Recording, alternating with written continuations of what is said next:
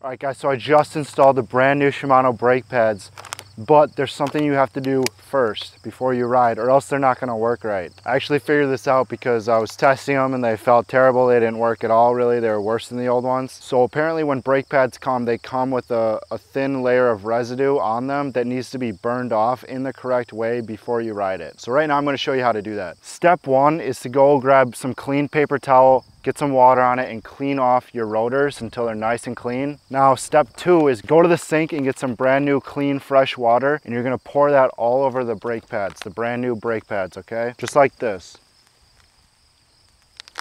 Get them nice and wet.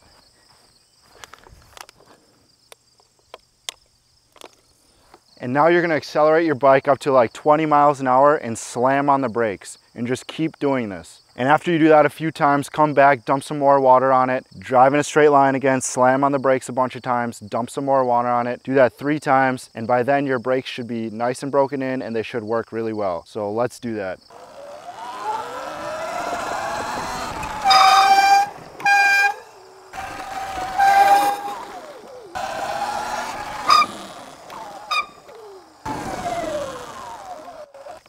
Put some more water on it. After you do that a few times, get it wet again. And then slam on the brakes again. And guys, it's perfectly normal that they squeak like this when they're wet. Don't worry about that. Once they're dry, they'll be fine.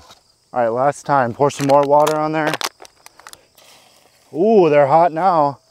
All right guys, by now your brakes should be broken in perfectly, and I will see you in the next video. Bye.